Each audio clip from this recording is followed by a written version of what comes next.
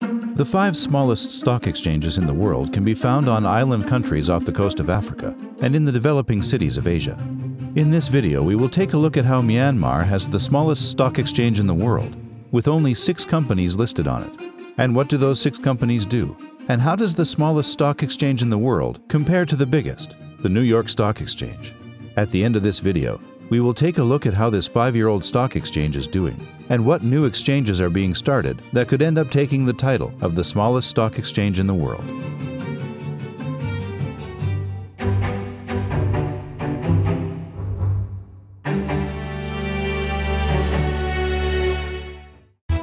Let's first take a quick look at where in the world are the 5 smallest stock exchanges. Coming in at number 5 is the island country of Seychelles on the east coast of Africa. The 5th smallest stock exchange in the world is the MERJ Exchange, located in the Seychelles Islands. Tipped as the world's fastest growing exchange, just 4 years ago this exchange was ranked as the smallest on the planet. In 2020, it hit a market capitalization value of $1.2 billion, with 41 companies currently listed on the exchange. Number 4 is the Western African country of Cape Verde. The Cape Verde Stock Exchange has a market capitalization of $832.2 million, and just 4 companies are listed on the country's exchange. Number 3 is the Asian country of Laos. The Laos Securities Exchange had a reported market capitalization of $827 million in 2020. This small Asian nation stock exchange has 11 listed companies. Number 2, Cambodia. The world's 2nd smallest exchange is the Cambodia Securities Exchange, which has a market capitalization of $442.92 million. This exchange was launched in 2011 by Cambodia's Ministry of Economy and Finance and the Korea Exchange. Today, just 5 companies are listed on the exchange. Number 1, Myanmar. And finally, the smallest stock exchange in the world is in Myanmar. The Southeast Asian nation is home to the Yangon Stock Exchange, which was founded in 2015. This tiny exchange lists just 6 companies and has a market capitalization of $393.6 million. You can see how small that is just by comparing it to Domino's Pizza market cap of $15.53 billion. Located in Southeast Asia, Myanmar has a population of 54 million and counts Thailand, India, Bangladesh, China, and Laos as neighbors. Myanmar is also known for its diversity, with over 135 ethnic groups, while the majority of the country is Buddhist. In the business world, Myanmar is known for their trade of clothing and accessories. They also export fish, rice, and gems. Today, Myanmar is one of Asia's poorest countries, with a GDP of $76 billion, or $1,407 per capita, according to the World Bank. Following a coup in 1962, the country was ruled by the military up until 2016. The nation's economy has been hindered by decades of stagnation and inadequate infrastructure. Following the first democratic elections in 2015, the government has sought to modernize and boost the economy through measures like integration with regional economies and unification of exchange rates. Poverty fell by almost half between 2005 and 2017. It was at this time when the stock market was started in Myanmar's largest city, Yangon. Myanmar's economy is overwhelmingly agricultural, with around half of the country's arable land dedicated to rice production and agriculture. Half of the country's population are estimated to work in agriculture. Key sectors for exports include garment manufacturing, natural gas, and dried pulses, also known as dried seeds.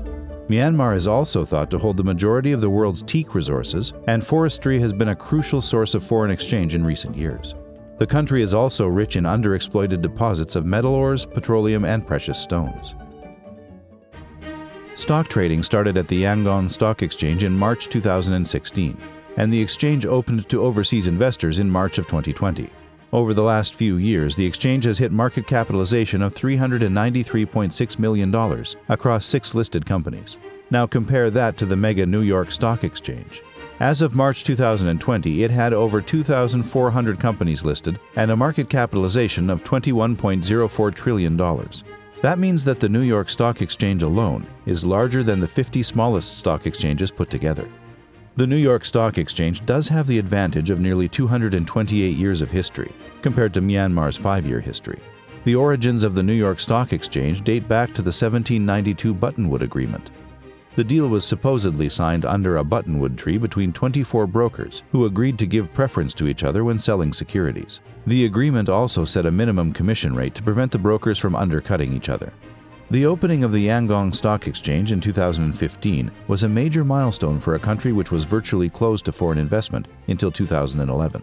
The news was received with a wave of optimism, both within Myanmar and beyond.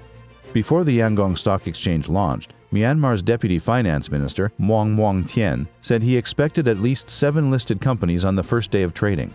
Within 3 years, he said, the exchange would match the success of Vietnam's Ho Chi Minh Stock Exchange, which has a current market capitalization of $128.34 billion. In reality, just one company was listed on the first trading day, and it was a company called First Myanmar Investment. Over the next 4 years, the exchange was only able to list 5 more companies. So what kind of companies are listed on the world's smallest stock exchange? The very first company to list on the Yangon Stock Exchange was First Myanmar Investment, a real estate company. It's one of Myanmar's largest public companies and employs over 3,600 people. As well as its real estate and development projects, the company is also involved in banking, healthcare, tourism, and coffee plantations. FMI is owned by Burmese business mogul Sirje Pun, who has an estimated net worth of $500 million and was ranked as Singapore's 38th richest man in Forbes Asia. The second company to list on the exchange is called Myanmar Thilawa SEZ Holdings, and they invest in the development and operation of Myanmar's first special economic zone, Thilawa, on the outskirts of Yangon. This highly successful project was built to make it easy for foreign investors to operate in Myanmar. Developed in partnership with the Japanese, the SEZ has rapidly expanded from 5 factories in 2015 to 81 factories by April 2020. Myanmar Citizens Bank was founded in 1991 and was listed on the exchange in 2016. The bank offers both personal and corporate banking, and it's one of Myanmar's oldest private commercial banks. The bank has recently announced the appointment of former HSBC senior executive Godfrey Swain as CEO. 2 other companies listed on the exchange do business in banking and telecoms. And the 6th and most recent company to be listed is Everflow River Group. Listed in May 2020, the company specializes in providing logistics services and has 600 employees. In May 2016, the Yangon Stock Exchange launched their stock index, which helps investors calculate the market's performance. The first year or so was rocky, with the index suffering a rapid decline from a high of 1322 to 542 by February 2017. Over the past couple of years, the index has stabilized and now hovers around the 450 mark. One of the stock exchange's top performers is First Myanmar Investment. In 2019, the company announced revenues of $130 million. That was a 29% increase from the previous year.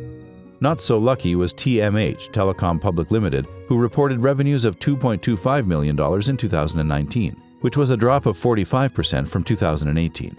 So far, foreign investment has been extremely limited. Just 0.098% of Myanmar Thilawa SEZ holdings and 0.037% of First Myanmar Investment shares are held by foreign investors. The key now for the Yangon Stock Exchange is to encourage foreign stock buyers. It is hoped that the recent decision to open up the stock exchange to foreign investors will stimulate greater growth as interest in investing in Myanmar grows in Japan, China, and the United States. For now, the Yangon Stock Exchange is the smallest in the world, but how long will it hold on to this title? New stock exchanges are constantly emerging around the world. Over in the US, the Long-Term Stock Exchange, which focuses on long-term investors and companies, just made its debut in September 2020, while the Members Exchange, or MEMX, was also launched in 2020, acting as an independent and technology-driven exchange. The contender for the title of world's smallest stock exchange will most likely come from the developing world. One frontrunner is Ethiopia. Even though the country has a larger GDP than Kenya, Ethiopia doesn't currently have its own stock market. According to the government, the country plans to open its first stock exchange sometime over the next 5 years, and a bill has already been drafted to create a regulator for the exchange. Only time will tell when the Yangon Stock Exchange will lose its title of the world's smallest stock exchange. On the next episode of the Grand Stock Exchange Society, we take a look at who started the first ever stock exchange in the world, looking at why merchant ships sailing from Europe to Asia resulted in the first stock exchange being created. Hit the subscribe and thumbs up button to not miss a video.